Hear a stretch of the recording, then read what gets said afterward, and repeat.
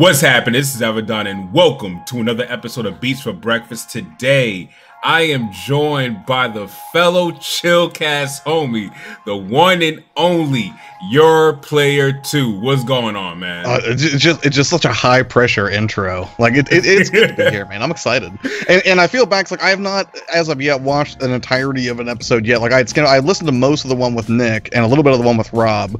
But yeah, man, I'm super pumped to be here. Like I feel like we don't get a lot of one-on-one, conversation like this. We don't in a collaborative fashion. We don't. Well, we've collaborated before, but we never did it like, in like a live chat. So not really live, but just us talking about, video games and stuff. We have phone conversations, but over actual content. So this is going to be fun. But I know who you are. I'm sure a few people know who you are who's watching this video. But for the people who don't know who you are, who is Your Player 2?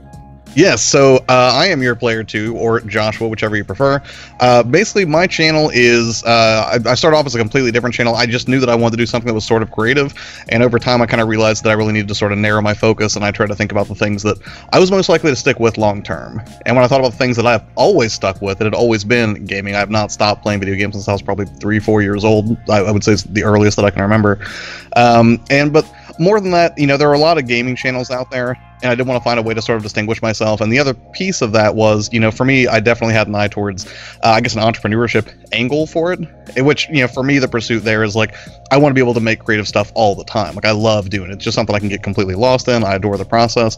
So when I really started thinking about it, I wanted to make sure that not only was I making gaming content just because, I enjoy it and it's fun to make, but also I wanted to see if I could provide something of real value. Something that when I look back at the things that I made over the course of, 5, 10, 20 years, or, however long I'm able to do this, which I hope to do forever, that it would be something that I would be happy with and proud of. And one of the things that's always been very fulfilling to me is when I can help somebody else work through an issue that they're having. Anytime I can do something that's, sort of helpful or help somebody solve a problem or encourage somebody, that's something I can definitely get behind. So I kind of put the two together and became Your Player 2.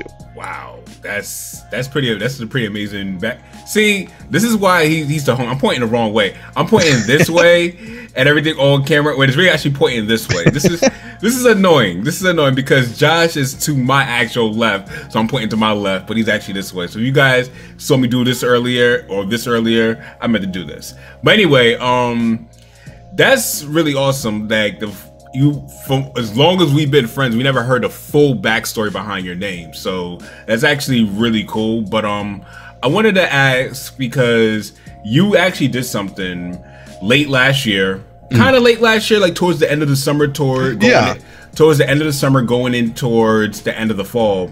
You did something that I never saw anyone really do, and instead of making creative content, you just push all that away. Yep. And you said that you was going to do a 90-day, almost 90-day live stream challenge. It was weekdays for 90 day, in a 90-day period, excluding weekends, but Monday through Friday, a morning show. Yeah. What were your takeaways with that, man? So, starting at the beginning, the reason I decided to try it were, the reasons were a fewfold. One is I wanted to try to challenge myself. That was a very challenging thing. Now, I had live streamed before, and the weird thing is very early on, I would say like a few years ago, I was staunchly against live streaming in any capacity. I looked at it and I was like, why would I watch somebody play games when I can just play games? I was very dismissive of it. And it wasn't until I really became a more active member of the gaming community, I think, where I really started to see the value in live streaming, period, right? And I think it's an incredibly valuable format, not just for gamers, although I think, obviously that medium lends itself very well to the live stream format. But I think it's really useful for any content creator who's looking to build an audience or grow a following or really connect with people on a deeper level. And that's something I've always sort of aspired to do. So I kind of had this idea that I would just try 90 days of live streaming so I could understand at both macro and micro what was going to happen. A macro, I wanted to know, will this tank my channel? If I just do 90 days of live stream and I'm not uploading something that's pre-produced, is YouTube going to rank this in such a way, or am I going to hurt my channel's growth in a significant way by going with this format, right? Because it's different live streaming than if you pre-produce something, upload it, and then you carefully do all the tags and titles and everything. And I don't want to say I was flying by the seat of my pants for 90 days, but there were some days where it kind of felt like that. But, so at macro, I wanted to understand, is this going to hurt my channel, or is it going to be something cool, maybe provide a bump to my channel? And then at the micro level, I really wanted to challenge myself because historically I had been a huge hermit, right? Like I've never really been shy in person. Like, you know, if I just walk into a room full of strangers, really no problem, just, you know, chatting people up and getting to know people. But online, I was always very scared to talk to people or engage with people because I assumed everyone on the internet would think I was an idiot. So for a long time, I wrote off Twitter. The only social media I really did was Facebook, and I didn't even really like it that much because Facebook can get fairly, I mean, I guess any community can technically get kind of toxic if you're looking at the wrong stuff. But I'm not on Facebook anymore. It's funny you mentioned that. I just deactivated my account today. Yeah, like, and this thing, I have not been active on Facebook since the end of 2017. Past 2 years and change now. Like, the only time I go there is when my mom calls me and yells at me, like, why didn't you look at that nice thing I tagged you in on Facebook? I'm like, I'm sorry, and then I jump on there too. But like, and that's the thing. Like, I had done live streams on the channel before, mostly gaming streams.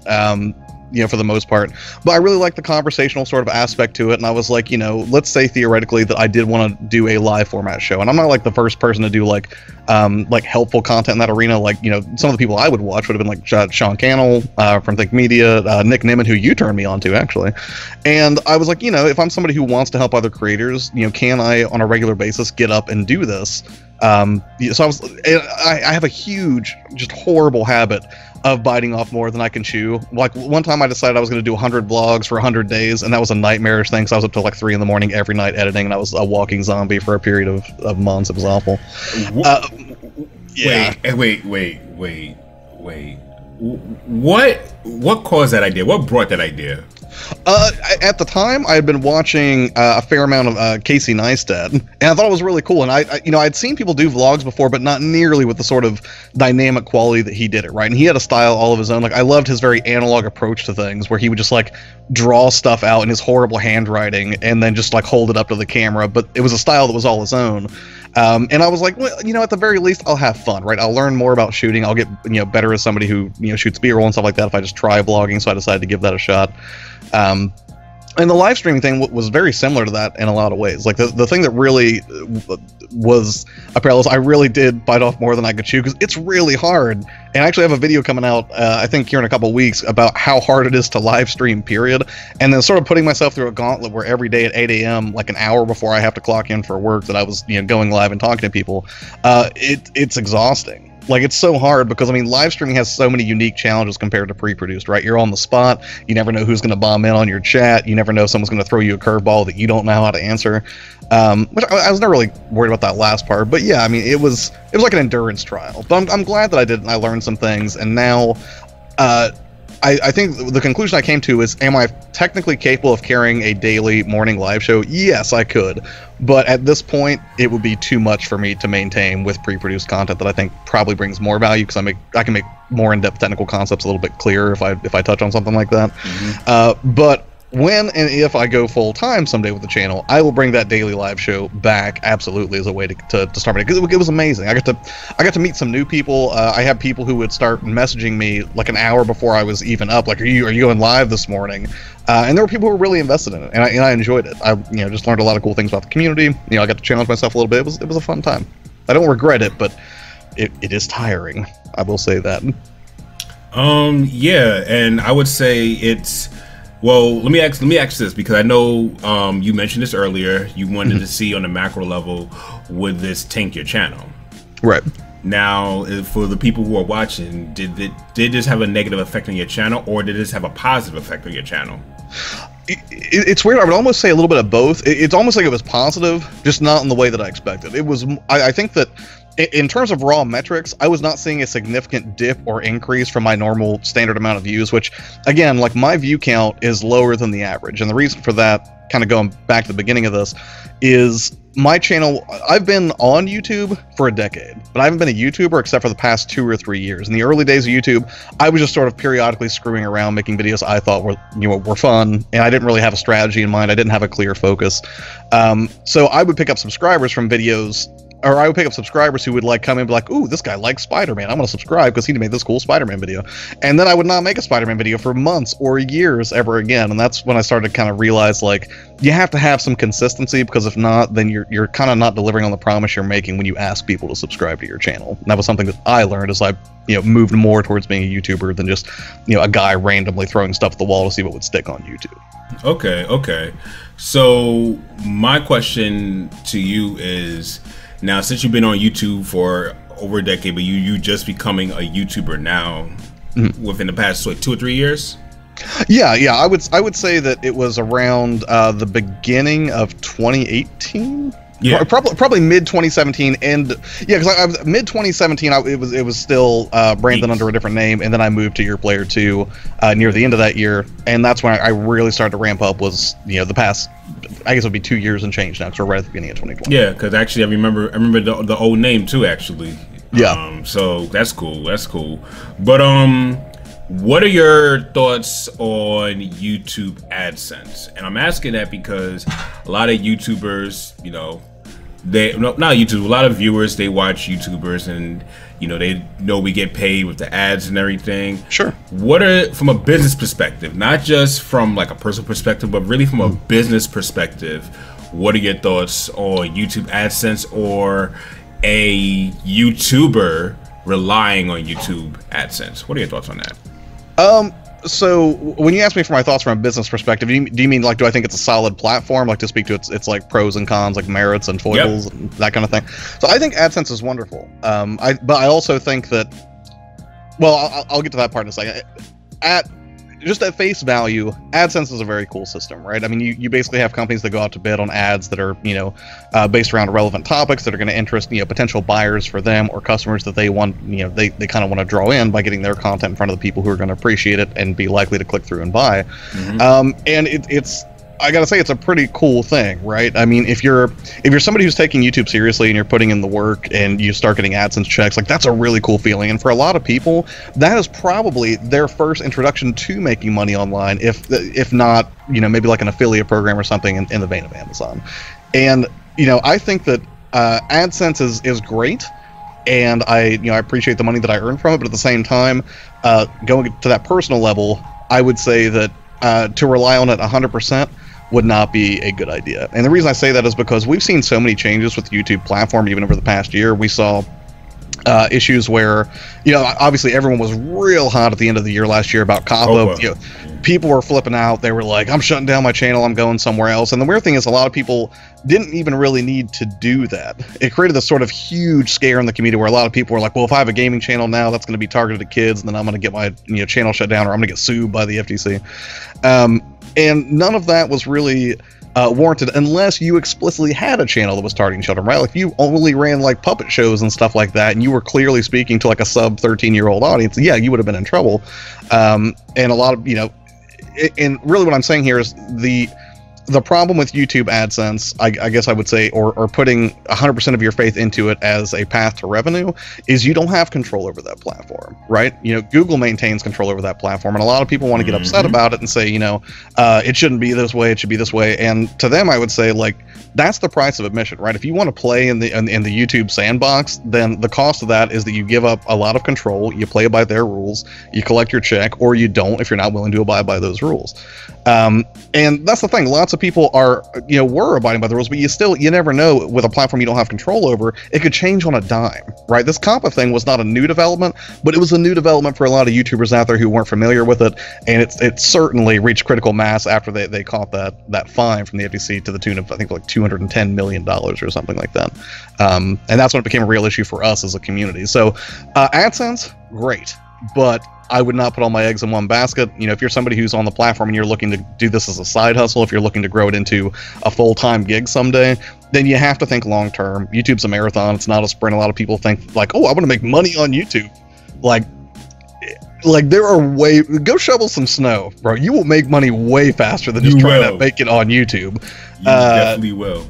Yeah, so it's great, but with the caveat that, there are lots of other, and I would say even more effective ways to make, because for a long time, my, affiliate revenue for me, like Amazon affiliate, I was making more on that for sure than I was through AdSense revenue. AdSense revenue, I was making like 10, 15 cents a day, and then it's like, you don't get paid out till you make $100, so it might be months before you get a paycheck from YouTube. Well, technically from Google, but yeah, I mean, it's a great platform, but ultimately be smart about it. And I truly empathize with any of those YouTubers who were kid targeted and they had no other means of revenue. Like maybe they didn't have their own merch store, they didn't have any affiliate links sort of littered throughout their video and other online presences, and for a lot of them they probably took a significant revenue hit. I mean, there's just no way around it. Like, if you demonetize kids videos and all your content is kids videos, like, you just lost everything if that was the only thing you were relying on for an income, and that sucks. Yeah, the only thing about YouTube AdSense that I would say, when you're saying you should not rely on it, it's a form of passive income, basically. And even though passive income is really good, relying on it is almost business suicide, because at the end of the day, you're going to start stressing out if you have a slow month, and you're going to start. The best way I could put this, the best way I could put this is, it's almost like you let your hobby become your profession. And in many cases that could be good, but many people don't discuss on many cases how that could be a very bad thing, because when your hobby becomes your profession at that point, then the love for what you do starts to get jaded and it starts to fade away. Because now you're doing what you love for profit, and you're focusing on profit more than what is fulfilling your fulfillment, because profit, hey, you need to eat. So, and you're good at what you do, so it's like, I gotta make this the best I can so I can eat, or my family can eat. Right. But that's not a good position you would ever want to put yourself in. So, to what you're saying, Josh, I agree. Like, YouTube AdSense is really cool, but should be treated as like just as secondary. Oh yeah, it's a privilege, not a right. And and I think you're right. Like, and that's the thing. Like, I've heard a lot of people say, like, be careful about monetizing your hobby, because typically, like, a hobby is that thing you use to escape from the drudgery or the other parts of your life. Like, it's a way to chill out from the things that sort of, hold you accountable, or things you have to be responsible for. Because a lot of us have adult responsibilities and things we have to think about, like taxes and family and social lives, all these other things. And usually hobbies like an escape for that. But the weird thing is, to your point, if you're not careful and you sort of put all, I guess, like, I hate to keep saying like all of your eggs in one basket, but it's kind of true. If you put all of your ability to generate revenue behind your hobby, and you've monetized it, and you have no other options, like, let's say you quit your day job, you decide you're gonna be a full-time YouTuber, you do it for 2 years, you have no other marketable skills, and you kind of haven't been in the marketplace, and then you get hit with something like COPPA, where like 80 or 90% of your revenue evaporates overnight. But that's a rough spot to be in. At that point, your hobby almost becomes, it's almost like it's taking you hostage, because you have to keep doing it at that point. It's not this kind of joyful choice you make anymore, kind of chill out on a weekend. It's this thing that you have to keep doing, or you don't get paid. And that's definitely something to be cognizant of. I'm not saying that happens to everybody, but it's definitely something to think about. It's scary, because it's like, YouTube is not like how it used to be. So it's like, you may not get that viral explosive growth, so you can just live off the success of your viralicity. And that's really hard for people at times, because people don't know how to make original content to make people keep coming back. And that's something that I feel I want to learn how to do more with Beats for Breakfast. I was actually talking with Chips earlier, and he was asking me about how the numbers doing for Beats for Breakfast. And I just said, as of right now, that's not my focus. Right. My focus is not to focus on how well this is doing in numbers, but for me to put it out there, then watch it again by myself and see, okay, I could work on this, I could work on that, I could work on that, I could work on that, I could work on that. And that's the point that I'm at right now. And I think that makes sense on a couple of different levels. Like, first off, and I've said this before, numbers can be incredibly misleading, right? I've seen YouTubers who only have like 500 subscribers, and they have comment sections that are overflowing with super passionate, engaged viewers, right? See? I've seen people with just multiple tens of thousands of subscribers, and their comment section is a ghost town. They're not getting engagement. They're not getting the watch time, which is something that fuels AdSense revenue, to begin with, really. So, I don't put a lot of stock in it. Like, even now, like, I've had people tell me, like, ooh, you're almost 10,000 subscribers. I'm like, yeah, but that's the thing. It's more like maybe 5 or 6. And I'm not trying to, say, like, that's not an accomplishment. It is, and I'm really happy with where I'm at. But I also know that it's really misleading, right? And I think that what happens to a lot of YouTubers is that can sort of lead to this sort of ego problem, right? Some people, like, once they start getting a little bit of traction, they get a little bit of fame, they're like, well, I'm too important to talk to people, or they don't even respond to their own comments, which I think is just an abysmal attitude. Like, I'm so incredibly grateful anytime I get a comment on a video, and I do my best to respond to every single one of them, which at scale may not be possible one day, but man, until it's running me ragged, I'm going to keep trying to do it, because, like, people could spend their time anywhere, and they took the most precious resource they have, and they spend it watching 10 minutes of something I said about a DualShock 4 controller, and that's awesome. And the thing is, it's like they can't even get that time back. And it's right. like they donate that to you. So whether the comment is negative or positive, you have the choice to say, I'm going to reply with kindness. Right. I'm going to block you. I'm going to report you as spam. Yeah. And I said, literally, those are your options. But you talked a lot about, the gaming niche. Have there been other niches that you've been interested in, or other people that you would like to help in these niches? It's weird because I feel like now one of my biggest struggles, and it's something that I'm trying to rein in this year in terms of my content strategy, is, and I've heard people say this, and I feel like it's both a positive and a negative. People have said to me, and I've even noticed just making it, a lot of the videos I put out, they would be just as applicable to somebody who's running a botany channel as somebody who's running a gaming channel, right? If I tell you, like, make sure your edits are on point, or make sure your lighting's correct, or make sure you're leaving pauses in your delivery, anybody making a video could benefit from those sort of tips. So one of the things I've been trying to do is to focus more narrowly and find that sort of Venn diagram intersection between, gamer and YouTuber, to find the stuff that really matters to them. For instance, if I just say, like, yeah, and it's weird because I thought about it. I literally, like, drew this giant post-it in my near my desk area here, and I was, like, trying to think of ideas. I was like, man, this is really hard. And then it kind of clicked. I was like, of course it's hard. If it wasn't hard, it wouldn't be worth doing. So now I'm doing videos where it's less like, here's 5 great cameras. Instead, I'm like, here are 5 great cameras that work well with OBS. Something where it hits a particular focus. So that's been kind of, now it's helping as far as helping other people in other niches. Like, would I ever pursue, like, just be like, you know what, I'm going to help Magic the Gathering channels, or I'm going to help, educators who want to make videos and stuff like that. I would probably be open to it, but my heart would never be in it the same way as it is for gaming. And maybe this is going to sound bad. I'm not sure if it will. We can always edit this out. It's not live. You just edit it out half the time. But I'll just say, like, I think that I think gaming has been a haven for a lot of introverted people who sometimes are afraid to be themselves and to connect with people. What? No, I like that point. That's actually a thought-provoking point. I want to hear more. Yeah, and that's the thing. I mean, I'm half joking when I say you can edit it out, but what I mean is I don't want someone to be like, hey, you just said gamers are just like basement-dwelling nerds. That's not, as a basement-dwelling nerd myself, not what I mean. What I'm saying is I know how much it sucks to be stuck in your own head, and I know how much it sucks to feel like you can't connect with somebody. And I think that really, if I'm being honest, the most fulfilling part of everything that I make is not really the comments where someone's like, hey, thanks for telling me what graphics card I needed, or hey, thanks for telling me, what I need to do this edit better. What really gets me, the thing that really hits me just right in the feels, is when someone says, hey, I started a channel because of something you said, or I decided to pick back up on my channel because of, some point you made in a video. Because I know that, like, the internet historically can be a very isolated, despite the connectivity, it can be a very toxic, very isolating place where, like I was for a long time, it can be very scary to reach out and connect with people, which is something you kind of need to be successful, I think, in this arena.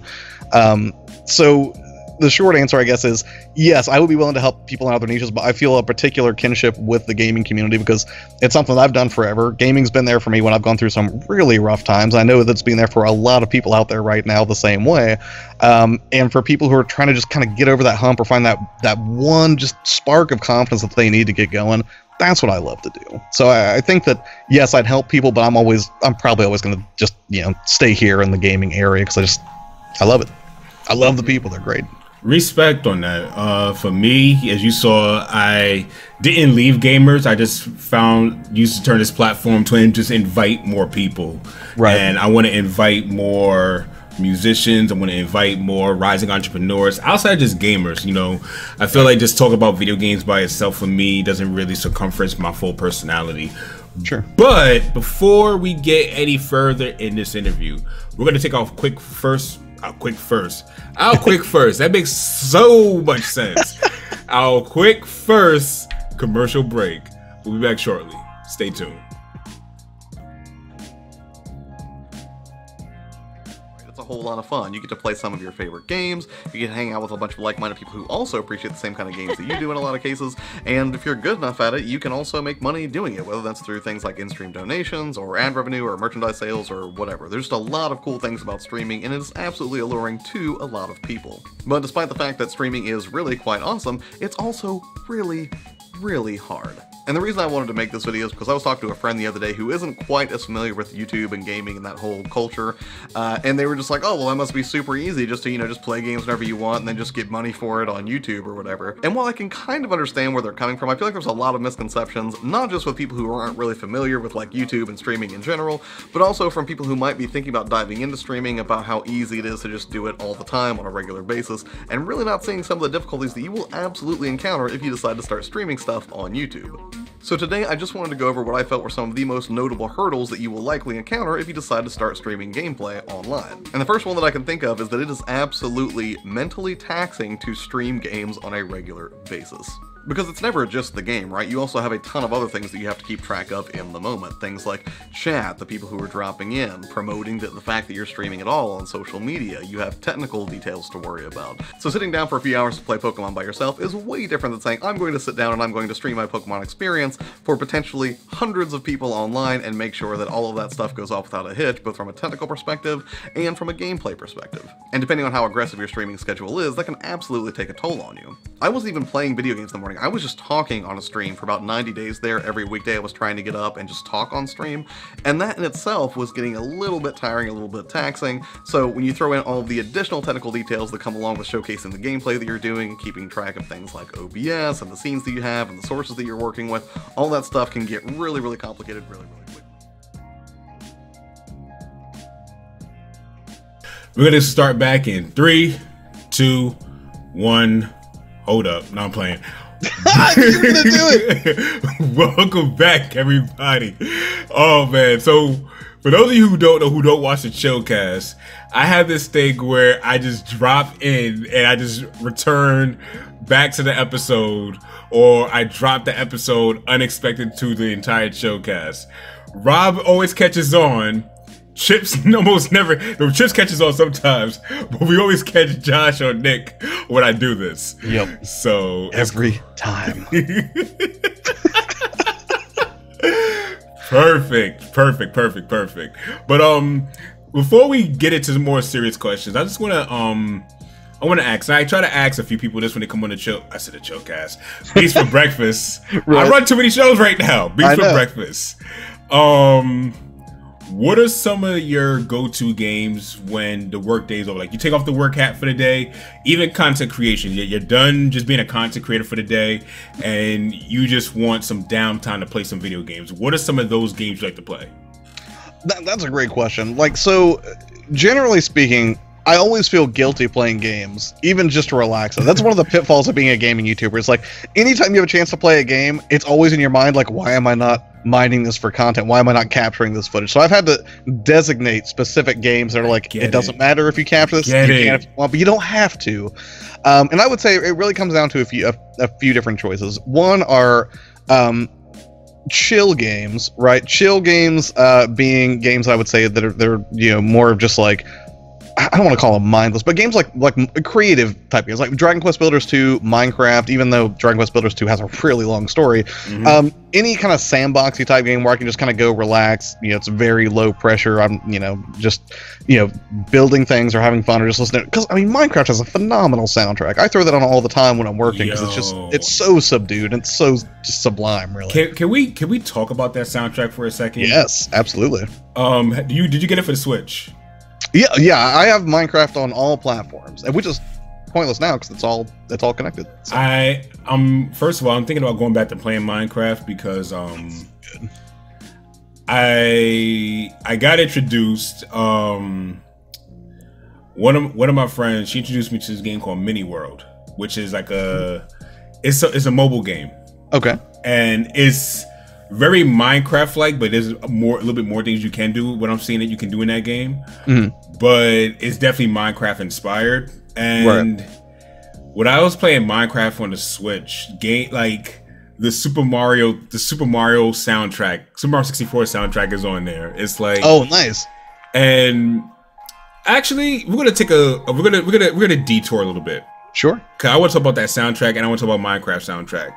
The Minecraft soundtrack, the Asian soundtrack they have, where the Asian soundtrack and just the peaceful soundtrack, like just it's so easy just to zone out and play that game. It really puts you at peace. And while we're talking about this, I'm thinking about wanting to play Minecraft when we get off here later. I'm really considering it now.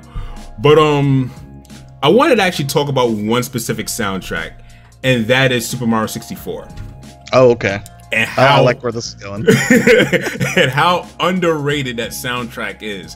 Oh, and how I thank my cousin for this, because me and him were talking about this yesterday. But they don't make Mario music like that no more. Not really. There are no real modern Mario tracks. I would say there's just not really a lot of modern Nintendo platformer type track. Like Donkey Kong Country, like I can go back to Aquatic Ambiance anytime. I can go. I don't know if it's just water levels, but like even Dire Docks in Mario 64 is incredible. That was what I was going to mention. I'll tell you what though. Weirdly enough, another chill track. I'll detour this even further. I will put on a 10-hour mix of the Resident Evil 2 save room music and just let that loop. I find that to be so relaxing, which is weird because that's not a relaxing game. It's an incredibly stressful game. For those brief moments you can find safety near a typewriter. It's pretty magical. But I think you're right. Like, there aren't a lot of modern games that really grip me with their music, with some notable exceptions. Like the Persona series has incredible music, and I love listening to it. But that's not really. That's like RPG. There's some chill track. Persona 5 is a pretty jazzy soundtrack. Persona 5. I listened. Okay, I'm gonna announce something to a lot of people that people don't know about me. I can listen to Persona 5 soundtrack all day. My favorite song on that entire soundtrack is something that I don't hear a lot of people mention as their favorite, but this is my favorite, and that's Sunset Bridge. Like, Sunset Bridge has like an hour-long YouTube extended. I could listen to that whole hour straight through, run it back, listen to it straight through again, run it back, and listen to it straight through again. It's to me, it's like the perfect study and zone out music. If I'm reading a book, I would play that in the background, and it helps. For me, it helps me study and it helps me focus. A lot of low fidelity, or as for those of you who know, as lo-fi music. It's the reason why that music is so good for studying is because the way the instruments, the tonality of the instruments, and even how the drums are made, they're made to go at a steady rhythm to help generate the human mind to focus more. Now that I didn't realize. I'll tell you this though, like I actually look up a lot of lo-fi on Spotify to listen to while I'm working for expressly that purpose. And one of the things I found is it seems like a lot of the lo-fi tracks I just sort of stumble across almost always will sample certain sound effects from video games. Like I'll hear like Yoshi in a lot of them, Mario sound effects in a lot of them. Yeah, that's a pretty cool thing. Oh, there's something else I was gonna say about Mario 64 and I can't remember what it was now. It'll come back to me. You go ahead. We'll dive into that. We'll come back into that. But the reason why, and we kind of went way left field, but this is fun. This is just a fun part of the show. When it comes to lo-fi music, most lo-fi music have the same BPM. Well, beats per minute. For those of you who don't know BPM, beats per minute, or the same tempo rather, and it's usually around 70. It's usually at a specific rhythm. So, like I said, your mind. I hate to use the term like this because I don't want to freak people out, but it's almost like a form of hypnosis. And it's like it trains your mind to focus more. It trains your mind to be able to relax and focus on the goals at hand, which could be really useful if you're somebody who doesn't want to fall into distractions. That's why a lot of people. That's why they have. You look on YouTube, they have study playlists of this. Other music people they have the same music that we heard in Minecraft. You'll hear music like that loop for hours. Why? Because that type of music, that type of sound, that type of tempo, and that type of feel that it gives you a relaxing feeling. And when the human mind is relaxed, you are more prone to be more successful in the things that you're doing, because a relaxed mind is a focused mind. Right. And you know what? To me, that makes a lot of sense that they would use music of that type in a lot of video games, because by nature of the medium, it's music you're going to hear a lot. If you're playing a hard game and you hear the same music looping over and over, if it's bad music, like, it's going to grate on you pretty quickly. I think it's also one of the reasons that it's so hard to nail humor in video games. Because if a cutesy cartoon character makes a funny noise once, yeah, okay, it's kind of funny the first time. If you have to listen to it 1,000 times where you just keep dying to the same boss over and over, it starts to get a little less comedic, I think. Are you talking about Cuphead? No, I think Cuphead's masterful. I'm not referring to well, Cuphead can be rage-inducing, but Cuphead's primary strength in preventing that, I think, is what a lot of roguelikes do well, or games in a similar vein, or that aspire to that level of difficulty. It's fine as long as you can get back to the action fast. And Cuphead, as soon as you fail, you're just immediately like one button press and you're back into the action. You don't have to wait for a long loading screen or anything like that. I think that's one of the saving graces of a game that can be so rage-inducing. Okay. So, going back to Mario 64, we went down levels. We went from Minecraft we went from games to soundtracks to we went from Minecraft to Mario 64 to lo-fi music. This is my type of conversation. But let's pick it back up to Mario 64. Sure. What I was discussing with my cousin, kinda, it's like Mario 64, and by the way, he will be on this show too, so make sure you guys stay tuned for that, because we'll be talking a lot about video games and music, but from a different perspective you guys are not expecting.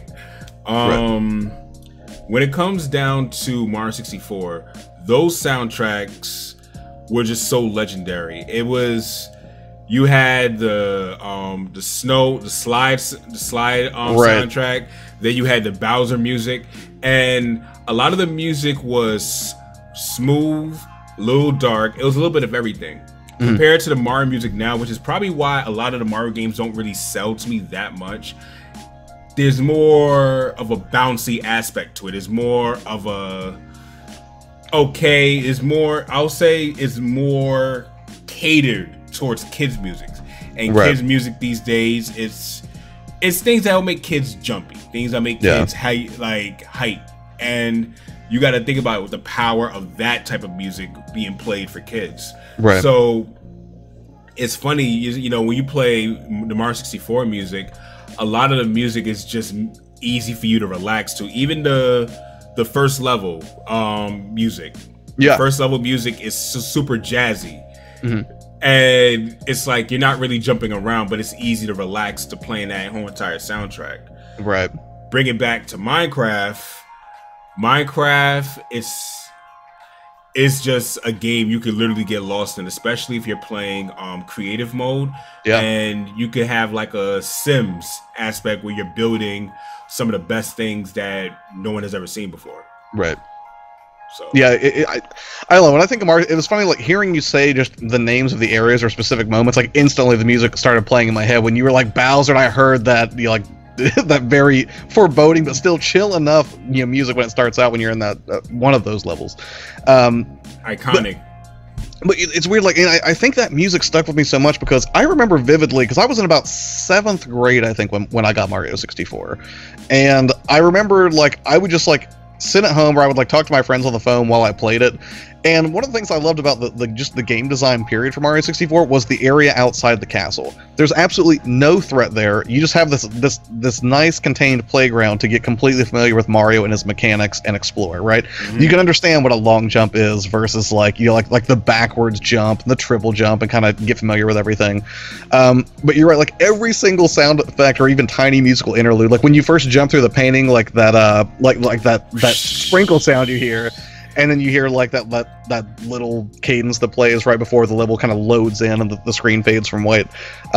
Yeah, like I would listen to that music so much, probably accidentally, not even thinking about how much I'd listen to it on repeat, and it just, I don't know, that'll never get old for me. You know that ba ba ba ba ba. Yes, that. You know, it's like I thought that was so creative on how they had voices do like the first interlude of the first Mario levels, right? Because the first Mario levels, dun, dun, dun, dun, dun, dun, dun, dun, dun. It's like it was creative. That's why this is, to this day, my favorite Nintendo console. Probably it's right now it became more so the Switch, but most revolutionary in not just hardware but in software. I still say the N64 was the most revolutionary Nintendo console. The thing that really blew me, like the first time I fired up Mario 64 and saw it with my own eyes, that was one of my top 5 moments in gaming history. Was like my brain just exploded going from 2D stuff to 3D stuff for the first time, because I really hadn't spent much time with the PlayStation, so that was really my first exposure to like full 3D graphics and seeing Mario in that light. And I love that Nintendo still had that trademark playfulness right from the menu, because you had this little hand that would pop up and then you could start pulling on Mario's features and stretching his face out and stuff.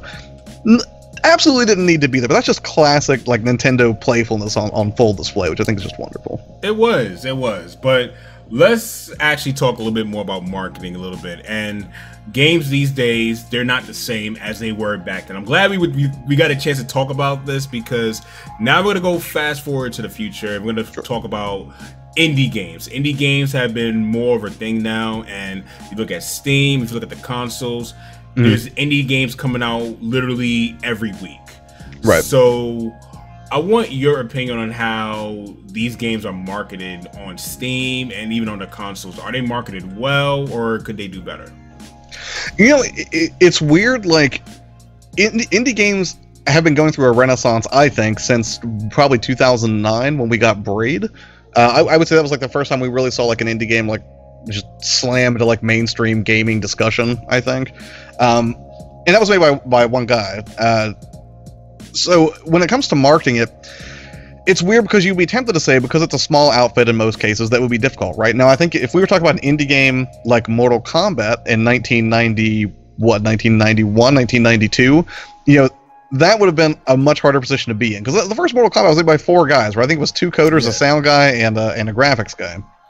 But, you know, today, with the power of the internet, I mean, if you make something that's good, I mean, you have a lot of avenues for marketing. Like, for starters, like, you could use Kickstarter to raise a bunch of capital from a lot of people who like the idea of your game, and then you could funnel some of that into marketing or ad buys on different platforms like Facebook, and you can get very nuanced with your targeting to make sure that you're getting that game, its trailer or its value proposition in front of the right type of gamer, right? Because just because you make a game doesn't mean if you make Stardew Valley and you just throw it in front of a bunch of people who eat, sleep, and breathe Doom, they're probably not your target audience. But people who play Minecraft might be your target audience, and you know, because Animal Crossing. Or Animal Crossing, exactly. So whenever I think about, you know, indie marketing, I would say it's, I'm trying to think of the best way I can explain this.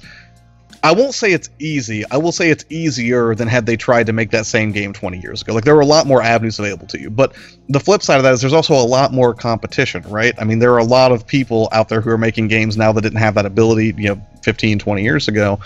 And in terms of how they get marketed, it's weird because they don't really have the money in a lot of cases to shell out to, you know, Nintendo or Sony or somebody to get like a featured spot on the store, right? I mean, there's a reason you didn't go to, you know, the PlayStation Marketplace and see Stardew Valley at the top of the list, probably, because, you know, you got to pay money for that kind of spotlight, I think. Ironically, though, that game was on the top of the best sellers chart for a long time. I think it still is. Yeah, I don't doubt it's an incredible game. But at the same time, like, I also feel like worse than just regular competition from other, just, you know, people who are trying to make legitimately good games, is shovelware still a problem? It was a problem, you know, during the Wii era. Basically, anytime there's a medium where there's a lot of money to be made, you're gonna have people who are gonna just swarm into it, marketing and business people and people who are just looking for a quick cash grab, who want to get the maximum amount of profit for the minimum amount of effort. And unfortunately, I think a lot of really good games get sort of covered under this deluge of just like poor digital marketplace design, or, you know, they just, it's hard to stand out, right? I mean, the competition is way more widespread than it used to be. I definitely agree. Previous episode I had the sound composer for Earth Knight, Chippercrit. And Earth Knight is a fantastic game. He did the entire soundtrack in chiptune, like chiptune music, which was incredibly creative. Like, shout out to Chippercrit on that, because that soundtrack, when you listen to it, even though it's chiptune music, you hear a lot of complexities in the songs themselves. Right. And the one thing he said about game development that I always took away, no game is ever finished at the time they first say they want to finish it. Yeah. Every game has its delays. That game took several years. I think he said 7 years to finish. Are games getting delayed these days? Yeah, I guess. I guess just little games like Final Fantasy VII Remake and of course, little games like Cyberpunk 2077. And no, not majors. Yeah, cutesy little indie titles. Yeah, pretty much.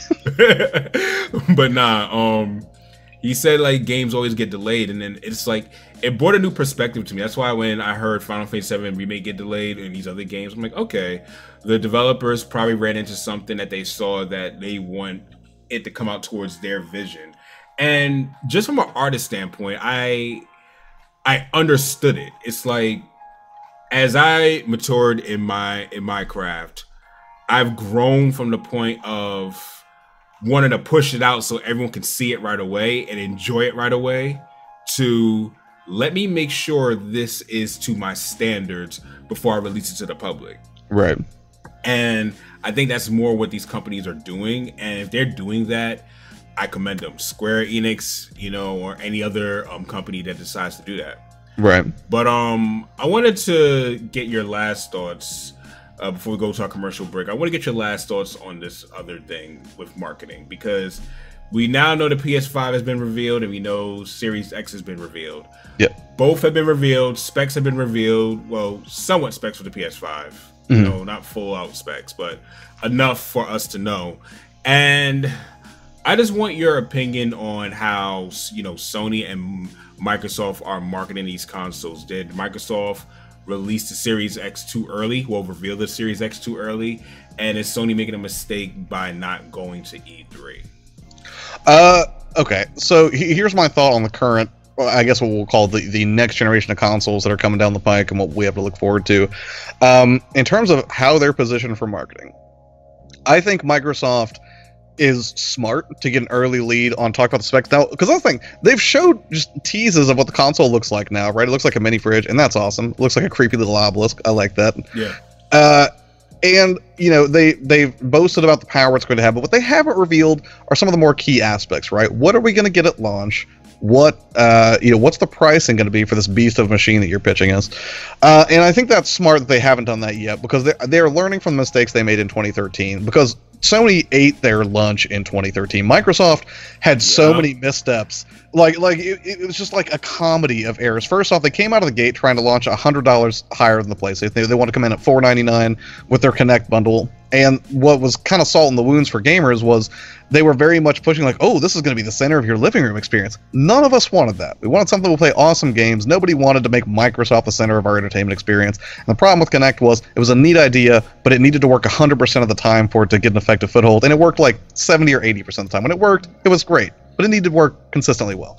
And then on top of that, they try to introduce DRM, which is a horrible, horrible plan for a bunch of people who already are kind of, well, I will say this, like, technically speaking, game sales have flipped, right? 10 years ago, around 2009, 2010, 80% of game sales were physical, 20% digital. Now it's almost completely the opposite. 80% digital purchases, 20% physical. They think that's going to drop to about 7% by 2021. So Microsoft came out of the gate in 2013, and not only did Sony capitalize on it, they just started picking the bones of its just poor rotting corpse in this just marketing landmine they stepped on. They were on Jimmy Fallon, they were on late night TV shows making fun of the Xbox. Like, look, you can't share games on the Xbox, but here, I'll let you borrow this PlayStation game. Just making them just a huge laughingstock. And that's because Sony was smart. They bided their time. They waited for Microsoft, who, is a worthy opponent, right? They've got resources. They've got experience in like enterprise computing that gives them a leg up.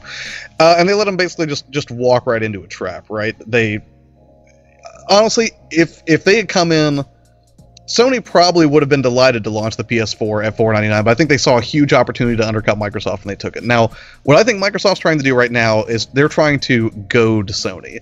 I think that they're like trying to freak Sony up by being like, look, we're getting an early place, we're getting a share of early marketplace attention right now. People are understanding the Xbox Series X is a thing. They know when it's going to launch. They have some idea of the games we're going to be putting out, like Hellblade 2 or Halo Infinite. And I think what they're trying to do is get Sony to overstep and them reveal their pricing, so Microsoft can try to do the same thing to them. And I don't think Sony's going to budge. Now, as far as their E3 presence goes, there's still going to be PlayStation games featured at E3. They're not going to have a stage presence, but I think there's still going to be a fair amount of like third-party, PlayStation stuff that we're going to see on offer. But Ubisoft, Square Enix, definitely. Right. Heavy hitting, just like third-party developers and publishers that have always been sort of key to that platform success. I don't think it's going to kill them, but I also think, unless it's part of a larger strategy that I just don't understand, they probably have some very smart eggheads thinking this thing through. I used to write off E3 and say, they don't need E3 anymore. Companies like, look at Nintendo. They do Nintendo Directs. They're direct to consumer. Why do they need to waste development resources making a demo to please a bunch of nerds at E3? And then I was one of those nerds who went to E3 and I was like, this is tremendous. Everyone should be here. Totally changed that too. And the thing is, like, the one thing that I think E3 is very valuable for that I totally didn't think about at the time is word of mouth marketing is worth many millions of dollars, right? You can't buy that kind of marketing. It's more personal, right? If some dude on I'm trying to, like, if somebody from IGN tells me this is a great game and you need to buy it, I'll take that into consideration. But if Avedon tells me, dude, you have to get this game, I will lend so much more weight to an endorsement from you than some faceless corporate entity. And they proof of this. There's proof of this. When I said I got DBZ Kakarot and I was going to play this, during the Chillcast, this man was en route to Walmart. En route to Walmart. Right. So he is not lying. But when you was talking about Xbox, man, I'm not going to lie. The whole time I was thinking Skynet. Really? Skynet. The original, the Xbox One, Skynet. It was a little creepy. That's all I can think about, Skynet. But I have an unpopular opinion though about that. Sure. I felt like if they would have stick to their guns, they would have been way more successful this generation. How do you mean stuck to their guns? In what way? If they did not reverse all the things that they said that people didn't like, if they just stuck to their guns and focused on the people who did like those changes, then because look, if you look at how gaming is now, and you look at how gaming. They was originally planning things, how much far are they from their original plan? So essentially what you're saying is you think they should have stuck with their original strategy and just gone all in on it, and you think that would have helped them win out in this generation? They would have did better, probably not win, but they probably would have did a lot better. When you can't show that you are confident in your own decisions as a company, especially back then, you lose the trust of your consumer. Yeah, but I mean, their consumers were already getting pretty vocal about that being a myth. Like, did you really look to your Xbox to be your multimedia center? Did you want that? I didn't have an Xbox back then. But back then, I get it. So wait. So you say you didn't have an Xbox back then? Did you have the choice between an Xbox and PS4, and you went PS4? Let's say this.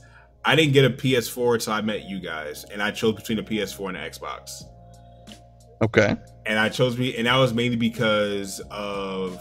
Why did you choose that? I'm curious. I'm curious why you chose the PS4. I definitely want to hear this. Believe it or not, I like the games like Monster Hunter World and what was the other game I got? Dragon Ball Fighters. Oh yeah. But the game that I said I had to get on this, it was 2 games. Okay. I knew that would come to PS4. Spider-Man. Oh yeah. You know what the other game is, right? God of War. It's coming out in April. Final Fantasy VII. At first I was like, wait, is he talking about Ghost of Tsushima? Like, where are we going with this? That was the game. Those were the games that made me choose between the PlayStation and the Xbox. It wasn't a matter of hardware or anything, because at the end of the day, if we're really honest with ourselves, people were turning their PlayStations and Xbox into multimedia centers anyway. I remember in college that people would literally have their own music playing behind Grand Theft Auto with their Xbox. Right. Like the Xbox community was always doing that. People would play their own music soundtracks as they were playing Grand Theft Auto while they was playing the game. If you look at PlayStation, now I was this guy. When I had the original PlayStation 1, even PlayStation 2, I would play my burnt CDs and put them into PlayStation 1, PlayStation 2, and listen to my music there as I'm cleaning up the house. Right. So I feel as though turning it into a giant multimedia center, if people will pay for that service, if it's good enough. Here's what I'll say: the multimedia center thing might have been fine as you know, just a value added, right?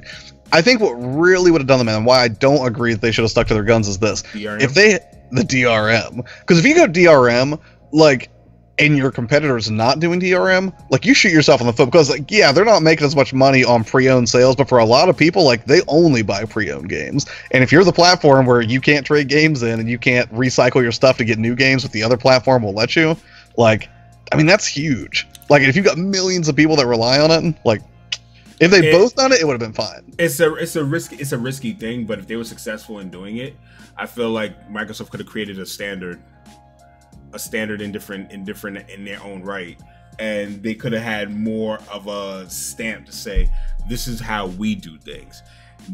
The fact that they changed their marketing approach, they came off as Sony Junior. I mean, like, I can concede that it shows a weakness, but I guess from a pure consumer standpoint, tell me, like, when you say, like, this is how we do things, and they could have set the same, is that the standard you really wanted? Do you want to see this DRM future come to fruition any sooner than it has to? Me personally, no. But that's me speaking from a personal standpoint. That's me speaking from the lens of a consumer. Right. As a business, I would say, if this is what we believe in, let's go forward. Let's go forward with it. And it's like the way, because you have to think about, there's a few things. I forgot dude's name. Oh my goodness. Dude's name, if I felt like anyone dug the hole for Xbox, for Microsoft, he got fired, obviously. You talking about Jay Allard? The one that said, well, we have something who people who don't have an Xbox One and want to play their old games, we have the Xbox 360. No, that wouldn't have been Jay Allard. Then Jay Allard was like the 360 era. Yeah, not Phil Schiller. It was a guy, like, he basically was encouraging people to buy Xbox 360s instead of the Xbox One to play certain games. Yeesh. Yeah, probably not the message you want to send with a new product launch. That, to me, that was what dug the hole for the Xbox One. Yeah. You know, I will say, like, a company that has been good about sticking to their guns, though, by forcing change, and you know who I'm about to say, is Apple. They were like, we're going to get rid of the headphone jack. And it's weird because, like, everyone, like, crucified them. They're like, I can't believe they got rid of the headphone jack. But then, like, competitors like LG and Google did the same thing. They also started removing the headphone jack after Apple did it. I believe Samsung did it too, actually. Oh, yeah, they did. And then Apple was the first to be like, you know what, we're sorry. You know, Flash has had a good run, but we're not going to let it run on iOS. Sorry, no Flash. Now, quick question. I have to ask you. I know Rob will be bigger up on this, but are you familiar with the new phones that are coming out this year? From Apple? Not just Apple, just like from Samsung as well. Not entirely. Like, I don't really stay up on phones unless it's an Apple product, because I know that's what I'm going to be logged into. Although I will say that I like the idea of folding phones. I think that's a very cool idea. I don't know if it's ready yet. But. The folding phones looks cool, but the Galaxy S11, it's almost making me not regret, but make me wish I waited a little bit longer to get a new phone. Oh, really? Because the Galaxy S11 has, like, I think it's a 44 or 120 megapixel phone. Oh, wow. I'm always curious about camera technology more than anything in phones. That's where that's what, because me, I for those of you who don't know, I like doing random photography. So I'll take things of birds, I'll take pictures of the moon, the sun.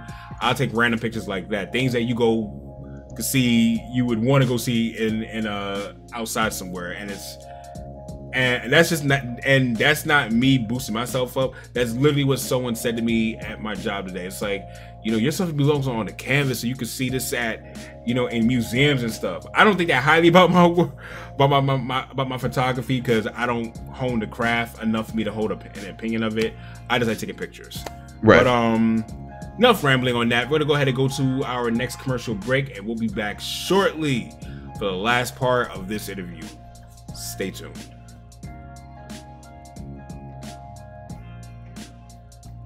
have little to no viewers whatsoever, there's also a lot less pressure, right? Because even though you may not be getting the engagement that you want, it's also way less stressful when you don't have to really keep conversation going because nobody's really talking, you can focus on the game, and it's just a little bit easier to chill out. Now, personally, I think it's a really good idea to get in the habit of talking to yourself even when nobody's watching, which I've talked about on a previous video, but nonetheless, not everybody is comfortable engaging in conversation when people start showing up to a stream, or you might be struggling with how to keep, people engaged, talking, enjoying the stream, and to make sure the conversation comes easily.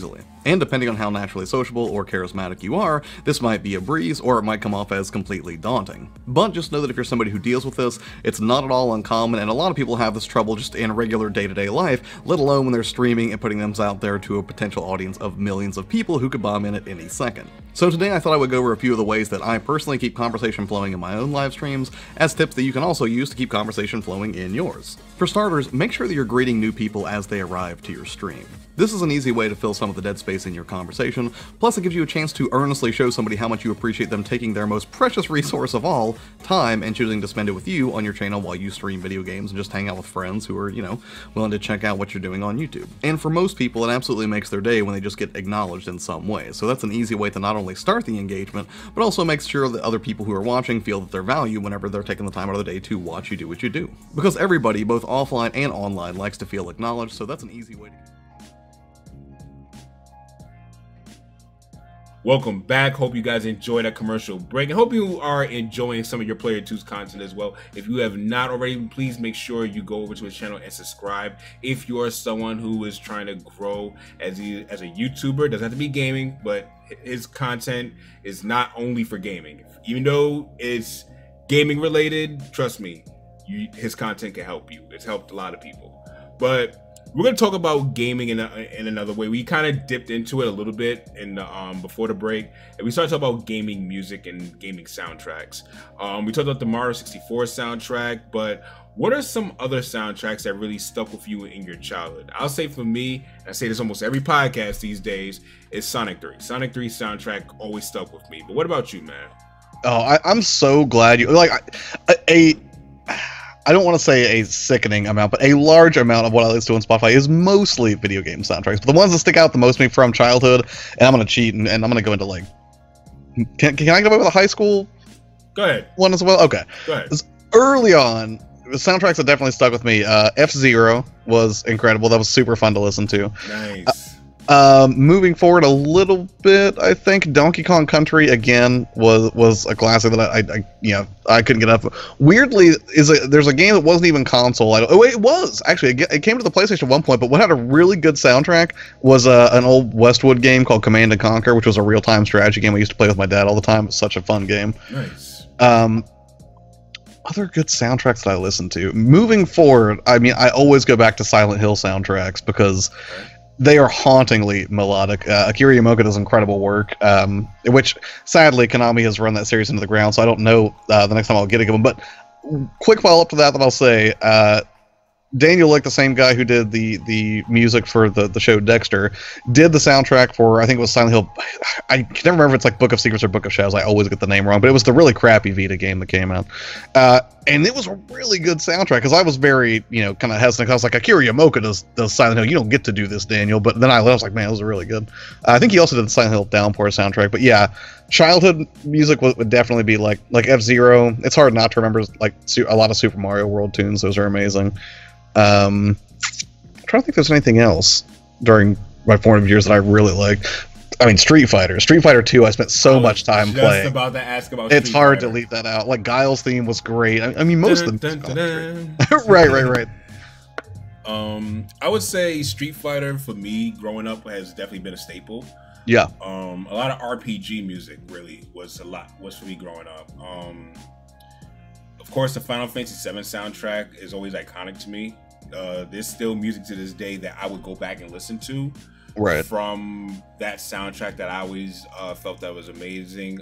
Anxious Heart was from Final Fantasy VII, and also Judgment Day, and also the Bombing Mission. There's just so many different songs on Final Fantasy VII that I like because, you know what? We're gonna go down here. I feel like Final Fantasy VII's soundtrack, it really brought a tone to serious RPGs, because many RPGs that came to America that were on the Super NES, they were all E-rated games. And even though those soundtracks are really good, and you heard on the 16-bit era, hearing these tracks in 32-bit and hearing like the symphony that used to make some of these soundtracks, and hearing some of the orchestras make some of these soundtracks, it was crazy. Like One Wing Angel, you had Sephiroth's regular theme, you had there was just a lot. Even the overworld theme, the first overworld theme, and then how as time goes on the overworld theme changes. There's just so much to that game that the soundtrack, I feel like it inspired other composers to step their game up for their RPGs. Right. And looking at even Street Fighter soundtrack, I'm gonna say this. No disrespect to Mortal Kombat. I give respect to Mortal Kombat. I give respect to Samurai Showdown. I give respect to Killer Instinct. I give respect to Killer Cuts. Forgot about that. What was that? What was that game? Primal Rage. I give respect to Primal Rage. I give respect to all the classic fighting games. Fatal Fury. All of them get my respect. But Street Fighter had the most iconic fighting game soundtrack of all time. Why? Because almost everyone remembers. I'm gonna start naming off different characters, and their themes are gonna go off in your head. Colonel Guile, Ryu, right? Ken, Sagat, Bison, Balrog. Yep. It's like even Dalzium. Like 7 characters easy. Right. It's like you could remember their soundtracks in their head. Even Blanca's. And when I looked at Street Fighter, it's looking at Bison's. Bison's was the most iconic boss music, like last boss fighting game music of all time. Like the original Super Street Fighter. And when his music sped up, I felt like it put the most pressure on you to make sure you do good. And I feel like that's why I lost against Bison so many times, because when his music speeds up, it's almost like he's fighting at 2,000% at that point. Right. So I guess going back to the gaming soundtracks, man, it's these iconic soundtracks. I guess where I'm getting at is, I feel like video games these days, they don't take the time and the effort to evoke that emotion anymore. I feel like the soundtracks are more a placeholder than emotion evoking. And the only soundtrack that I could say that's been recent that really evoked emotions for me was Xenoblade Chronicles 2 as a major game. Gotcha. I remember you spoke favorably about that. As far as I'm probably limited in my ability. Persona 5. Well, yeah. I'm probably limited in my ability to speak to the musical offerings of modern games the way you are, since you are way more well-versed in that than I am. But I will say... Take it away. There are a few modern titles that have stuck with me. One of which, it sounds cliche, maybe it's just because it's fresh on because I've been playing it so much, is Sea of Thieves is amazing, but I think it's more the sound design and the music itself. The shanties are incredible, and they've got a couple of haunting melodies that I feel like have perfectly defined the atmosphere of like that, like swashbuckling sort of lifestyle or the experience they're trying to glean from that game. Other games that really kind of got to me, it was what was it? I'm sorry, Gone Home, which a lot of people sort of deride as a walking simulator, but I thought it's a game you can beat in about an hour and a half, 2 hours, right? But the thing I loved about it is it was set in the 90s, right? And actually, before we got on this, I didn't know this was out. I'm a big Kevin Smith fan, and I started watching Jay and Silent Bob reboot because I had not seen it yet, sadly. Missed Kevin when he came to Columbus about 6 months ago. But I always liked Kevin Smith's early stuff because like it was set in the 90s, right? So there's a lot like grunge and punk kind of music that's put into it. And the same thing was used in Gone Home, because Gone Home was set in June of like 1993 or something like that, right? So when you explore this house, everything is like, you find SNES cartridges that look like they have Street Fighter on them. You find diary entries from this girl who talks about her playing Street Fighter 2 at the arcade with her friend Sam. And like the whole house, like there's tube TVs everywhere. I mean, it looks like you just walked into a house from 1993. 1993. They did a great job with the visual design, but then also all of the music. One, it's a very chill, like just the regular backdrop music, which is sort of like Minecraftian, I guess you would say, a little somber in tone. But then you also sort of find CDs or music from your little sister in her room that you play, and it plays a lot of like punk music like that. So I thought that was really cool and just establishing like an atmosphere, I guess, that made you feel like you were in a different period. All right, cool. So the last thing I want to ask you, and it's not really gaming music related, but it's just more a fun question because I just want to throw something fun out there to you. What are some of your favorite gaming arcade memories? Oh my god, there's like this is weird. Like I feel like I love the book Ready Player One, right? I didn't like the movie quite as much, but if you have the opportunity to listen to the audiobook version, which is narrated by Will Wheaton, it's tremendously well done. I feel like I was born in that era where I was just at the tail end. Like I was just barely too young to really have like the dedicated arcade experience, right? When I was growing up in high school, there really weren't a ton of kids who were like, yeah, let's go to the arcade. And there wasn't one in my town, but there was an arcade at the mall across the river from my hometown. And I have a few notable arcade experiences I could think of. One is I don't know if it was like this where you grew up, but where I grew up in a small town, there's a Pizza Hut, and that Pizza Hut I felt so blessed because it not only had the Teenage Mutant Ninja Turtles arcade game, but also the X-Men arcade game, both of them. And those are just staples. Like you talk to anybody in our age group, like, hey, what were some of your favorite arcades? You know, at least one of those is going to come up. They also had a game that really freaked me out called Time Killers, where you could cut someone's head off right at the beginning of the match, and it was horrifying, but I was like, this is so cool. So that was like my earliest, probably like 6-7 years old. Like I always wanted to go to Pizza. Their pizza wasn't particularly good. They had better pizza where I grew up, but I wanted to go to Pizza Hut so I could play those machines. And then when it came to going to the mall arcade, I remember two distinct memories. One is I had a friend of my parents, or I guess it was like a friend of the family. He was like, hey, I'm really a big fan of Terminator. They got this new Terminator machine. Do you want to come help me beat it? And I was like, yeah. And I just watched him pump like 220s into a quarter machine and get like $40 worth of quarters. Like, we're going to beat this game no matter what. And playing the T2 arcade machine, which was phenomenal. Goodness. I remember that. It was so good with the big machine gun. Yeah, right? yeah. Yes. And then you have to fight like the HKs like flying at the screen, and like you had like that. It was some kind of. It was like in the future where it was like you had that Terminator on treads as the first boss, would like scoot back and forth like this. And then I vividly remember also a little bit later when I was probably closer in high school. I couldn't quite drive yet. I was probably like 14, 15 years old. And my mom, I remember she would drop me and my friends, the twins, off the mall, and they had an arcade there, and we would go there and we would play House of the Dead like crazy. And when the Dreamcast came out and they released House of the Dead for that and light guns, it was over. Like I was so excited, and that was a huge turning point because at that point you realized, ooh, arcades are getting really, really irrelevant right now because all the best looking arcades can now be brought home with, you know. Speaking of that, there's one game I feel like they should bring over to the Switch. What's that? And they should allow you to play this with your friends online. It's one of the most iconic arcade games of all time. It's not X-Men. I wonder if I could guess it. It's not Teenage Mutant Ninja Turtles. Okay, is it older arcade or newer arcade? Newer being like Turtles and Ford, or behind Turtles, like late 80s. I would say early 90s. Early 90s. Okay. It's easily one of the best. It's easily one of the most appreciated. I'm not gonna say the best, but easily one of the most appreciated arcade games of all time. Is it a Mortal Kombat? Nope. It's not Killer Instinct. Nope. It's not a fighting game. It's not a fighting game, but it's an iconic. Was it a light gun game?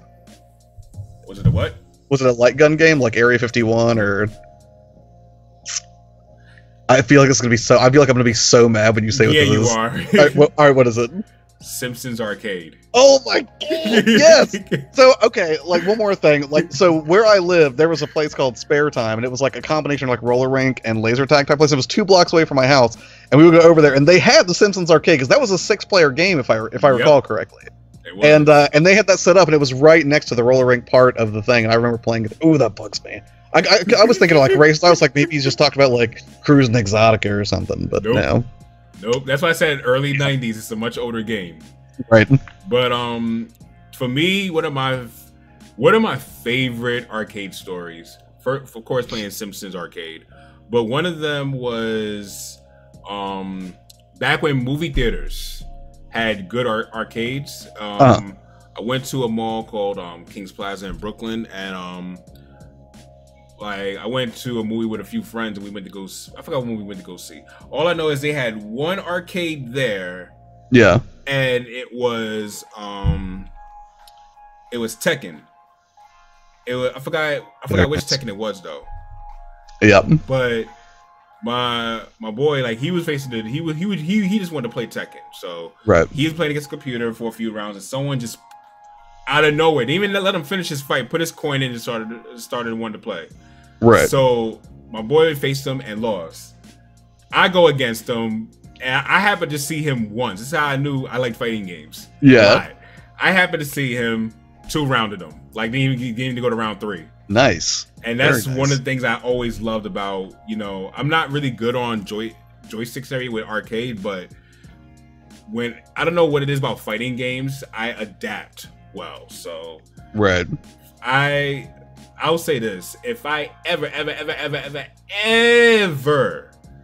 have enough money where I have a good man cave basement, I'm going to make sure I have a good arcade collection of games. Nice. So we're going to go ahead and close on out of here, but I want to just pose to you one more question. Sure. What is some advice that you can give rising content creators? Right. So when you say rising, you mean somebody who's like starting to get a little bit of traction, not somebody who's like starting fresh. Starting to do both. Starting fresh and getting traction. Man, I feel like there's a whole lot I could say here, but I'll say this to start. Go ahead. Make a bunch of weird stuff. Don't worry so much about what other people think. Don't worry about how perfect your end result is. Just make bad stuff and do it over and over and over again and find out what you like and make sure you actually love the process of doing it. Because if you don't love the process of doing it, it's not going to be sustainable long term anyways, and you should spend your time on something you truly love to do. The second thing that I would say is if you know that you love it and you're making good progress, don't be afraid to be patient. I know we live in a world of constant news stories and social media updates about these, kids who hit it overnight with a viral sensation of video and everything, and it kind of creates this false sort of reality where it's like, oh, you start to think, oh, that's the norm of how people get to where they're going in the online arenas. 90% of the time, that's not at all how they get there. Like, those are the exceptions, not the rule. So go easy on yourself. Future you will thank you for it.